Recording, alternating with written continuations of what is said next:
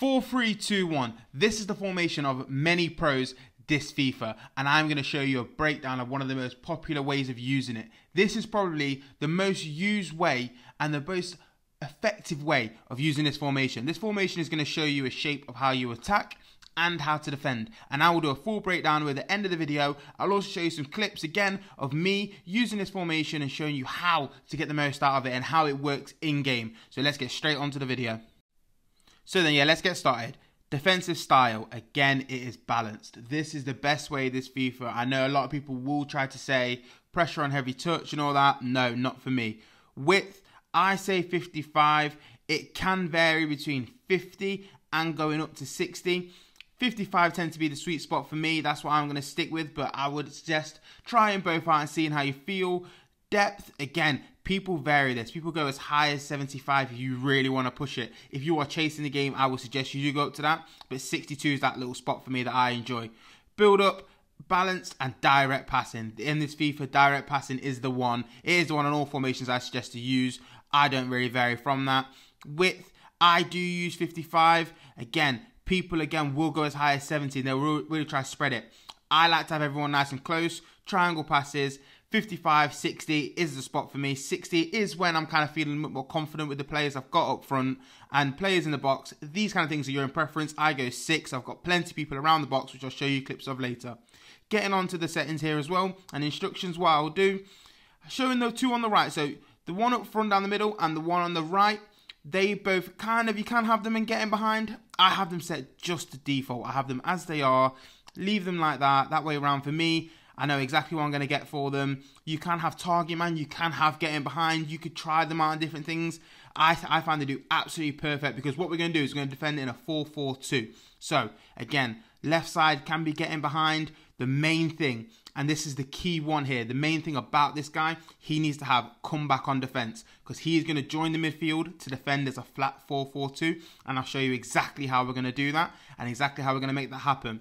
The one next to him, he will be just as it is, balanced, but he will cover centre because he is going to become one and he's going to become the left side of the centre mids. And this one in the middle here, stay back whilst attacking because when going forward, he will be your solo DM. He will be that main one there as well, but cover centre. He is going to operate that central area all time, so on attack and defence. And the one on the right, he needs to be covering wing. I have him on stay back whilst attacking. You will find he needs to be very good on the ball because you're going to find he's playing a lot kind of out wide and in them areas as well. He will naturally join the attack because he's coming from out wide, but when he covers wing, that will make that flat 4-4-2, and that's how you do it. All the defence, I have them on stay back whilst attacking. Because you have that guy on the right who is kind of drifting a little bit and there's less cover there, you can have him on overlap. For me, I just have him as standard as he is. That's what works for me, but I play around with that a little bit and see how you feel. See if you're confident. You've got to be very confident going forward, but generally all of them stay by whilst attacking. Keeper, come for crosses, and sweeper keeper. I like to use that on all keepers as well, but sometimes there's a little bit of carnage. But what I'm going to do now, I'm going to show you some clips of how it works, showing you in game how the shape goes, and you can see what you think. First little clip here showing that 4-3-2-1 and showing, look, the 3 in the middle. You've got the 3 options. There's triangle passes on. There's all sorts on there as well. That's why I like. I want my 3 options in the box. And this one here, look how they come up in a 4-4-2. Every time you don't have the ball, that is the shape they will be in. So that is what you need to look out for. This one here, you can see clearly that right centre mid is wide, but you have that 3 there. He tucks in. Now you've got your 3 up front, triangle passes, different areas. These chances come constantly. So quick, fast-paced passing. That's what I always suggest. And again, shows it here. Do lose the ball a little bit, but as soon as you win it back, the areas you've got, if you can find them quick little passes, you'll get so many opportunities in this formation just to get goal after goal after goal. So just keep going with it. Find the shape, and that's why I suggest staying slightly narrow so you've got quick options. And then again, you see it settles into that 4-4-2 shape, and off you go. In this option straight away, you can see that 4-4-2 shape. You can see it and then you can see the left side break. And this is going to create so many opportunities for him to get in behind. He's going to be making unmarked runs because no one's going to know who to mark him. Get someone who's good on the ball. He will dance through. Easy as that. Goal, goal, goal. Always. And again, another quick one here. Look, as soon as you win the ball, 4-4-2, and watch that left side break. When you start finding the strikers, he will go instantly there. And then you've got options, you've got overlaps. These are natural things. Remember, they are unstable whilst attacking. You're going to get these chances as well. Awful pass, don't talk about it. This one's in transition after I won the ball back. You can see it wasn't that 4-4-2. As I said, that left side breaks. Does get a little bit messy, I won't lie to you. I do have a little bit of a moment in this game, but you can see the scoreline. It really wasn't that challenging, I'm not going to lie, but there we go. So as you can see, winning the ball back, they do get narrow. You get so many options to get back into the ball. You keep winning that ball back. That shape will stay so compact. You've got passes to get out of there very quickly and start finding some options. As I said before, triangle passes. That is your key here, staying calm, finding them passes, little back and forth. Someone always tries something fancy. I did think that was offside, not going to lie. But when you're running through Eusebio, it's same old, same old. I don't know what he was doing with the keeper. I don't know who he thinks I am, but here we go. Here's a clip I really enjoy. You can see when he's on the ball, he gets swarmed. He is struggling to find options out of there. So he gets swarmed, and then as soon as we're on the ball, we're finding them central passes, because that's where a lot of your players are. Central passes, quick cut-through passes, take your time, you score goals, simple as that. Here as we win the ball back here, straight into that 4-4-2, and you can see that left side he starts to go. This is what I will keep talking about. That is the key to this, that left-hand side. You can do it right-hand side if you do prefer, if that's where your player is. That's the best on the ball kind of game between attack and defence.